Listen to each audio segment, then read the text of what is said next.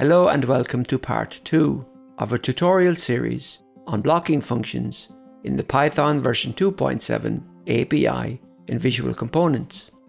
Blocking functions halt the execution of a script until a specific event occurs or a certain condition is met. To refer to these functions from the help documentation, visit the Python API section, and under VC script we can find the details on the delay, condition, and trigger condition.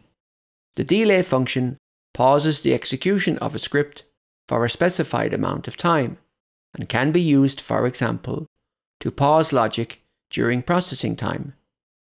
The condition function waits until a specified condition is met, and the trigger condition method waits for a specific event to occur, such as a signal.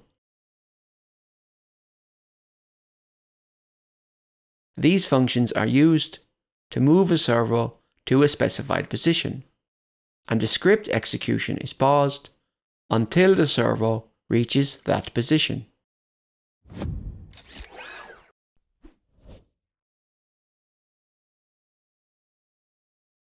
When following any tutorial, check the lesson on the Visual Components Academy, and if the Download Files option appears, you can download the example files. In this tutorial, Paul will continue to explain the use of trigger condition and servo movements. So let's start by selecting this feeder first and going to the product creator here on the right hand side and swapping the interval to 20 seconds from 5 seconds. After that, we can go to the modeling tab on the top left corner of the screen. Within the modeling tab, we want to select this conveyor tracking base and go to its Python scripts here on the left-hand side.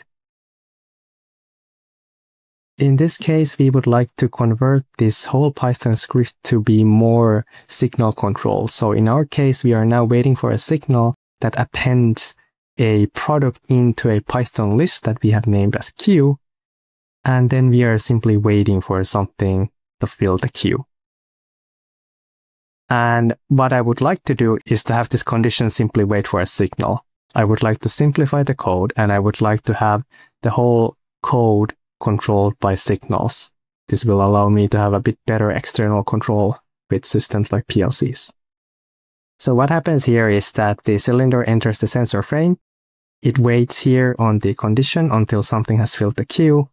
Then we will stop the conveyor, wait for 10 seconds, and then re-enable the conveyor. We also pop the queue. It is very important to pop the queue because otherwise this condition will always pass. Now let's simplify the code. So as said before, we should remove redundant code. So let's start by going to this define on signal and writing past there. We're not really using this event function outside examples. Then we can also remove this define my function. We can also remove this variable called queue. We're also not using component signal. We are not using sensor. Now let's also remove some redundant code from the on run.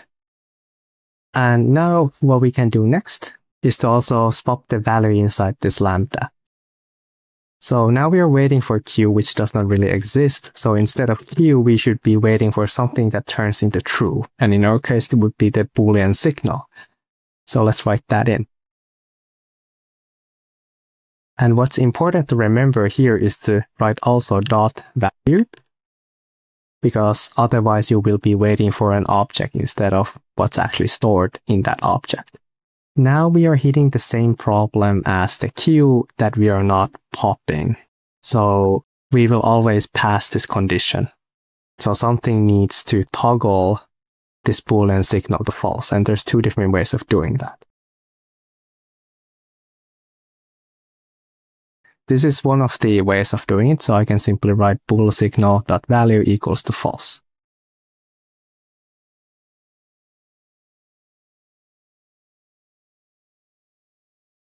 And the other way of doing it is to write bool signal.signal, and then we are putting something inside the brackets that will denote what will be its next value.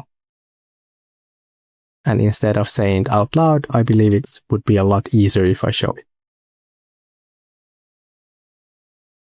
So something like that. This is almost the same thing, except if you do it like this, you will also send a trigger or an event for the whole system to tell that this Boolean signal has changed its value to false. If you do it with the earlier way, it will toggle its value or change its value to false in a silent way. And it's easier to again show what I mean. So let's first restart the simulation and let's showcase what happens here on this signal by writing some prints.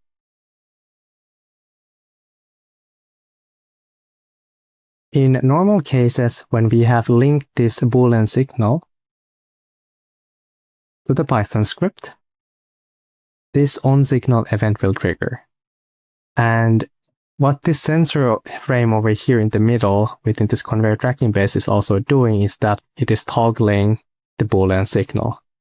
So when a cylinder enters this specific sensor frame, we will get this output panel message. It will also write something when it leaves because it will then toggle it to false. Now, interestingly, if I write here in the very beginning, boolsignal.value equals to true or false, this onSignal will not trigger. Now, if we do want to have a Python script trigger its own onSignal event, we would need to do it similarly like in this fashion.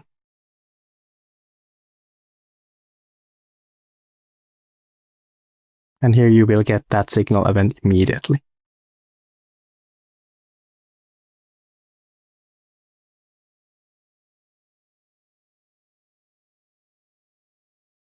The other way of doing this without the condition would be to use trigger condition. And in the case of trigger condition, we also do not even need to remember to toggle the signal. So how the condition works is that it acts like a toggle, while the trigger condition acts like, well, as the name would imply, a trigger. So let's swap this whole system into a trigger condition instead.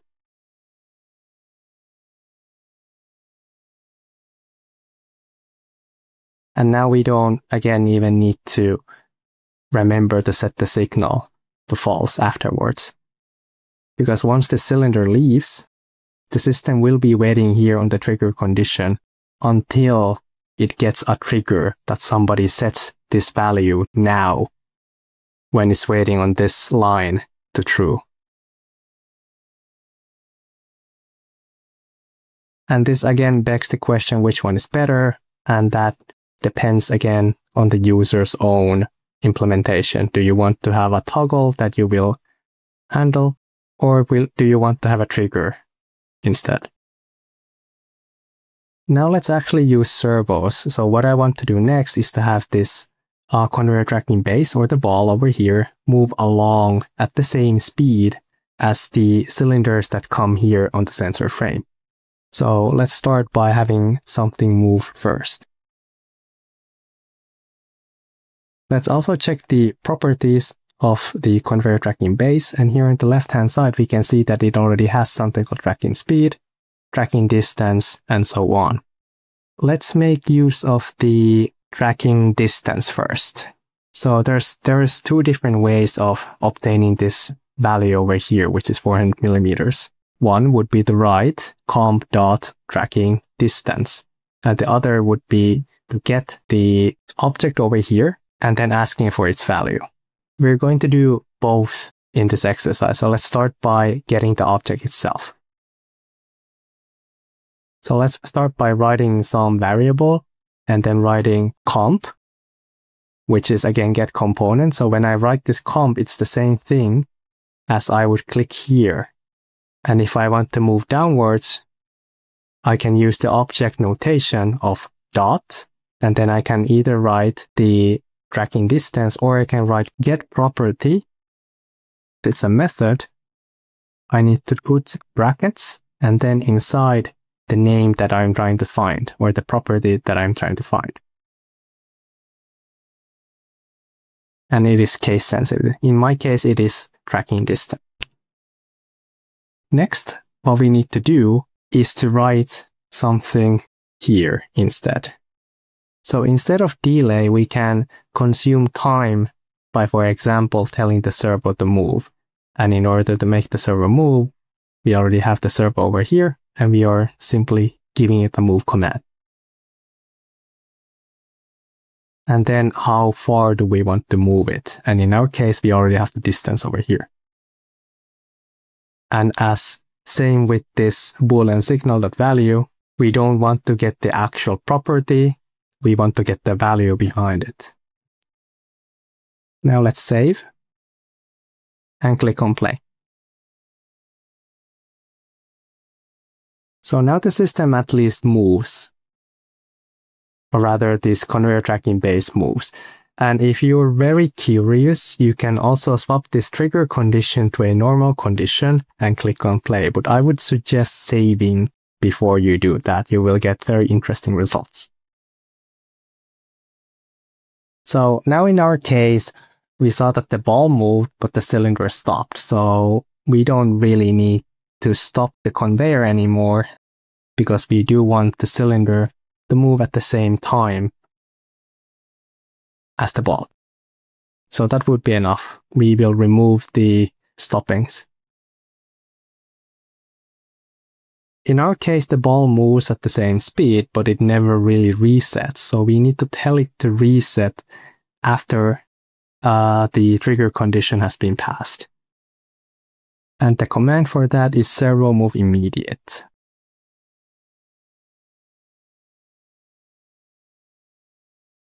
And we will be giving it a 0 value to tell it where to move. So basically back to its beginning.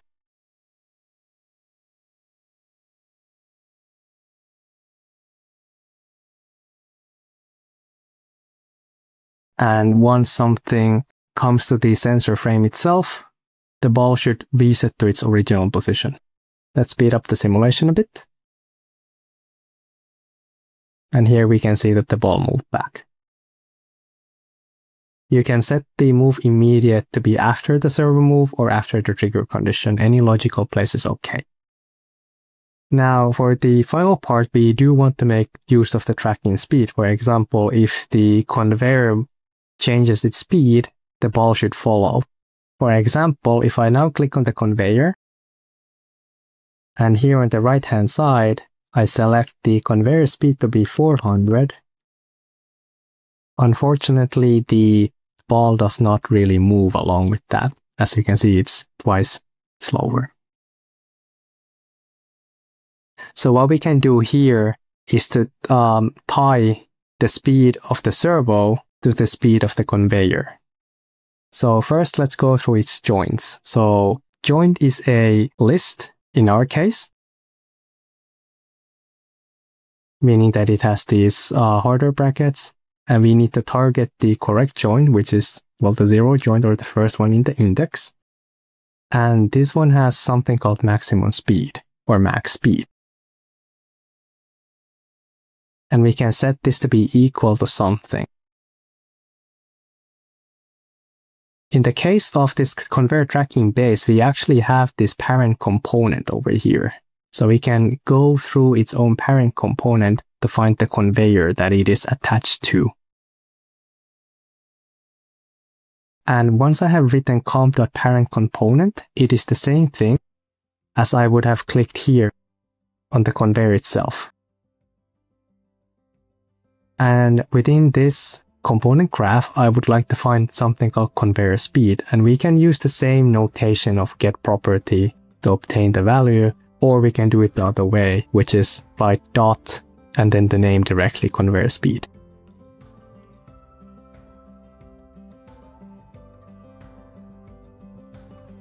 Now, as you can see, the conveyor tracking ball follows at the same speed. That would be all for this tutorial.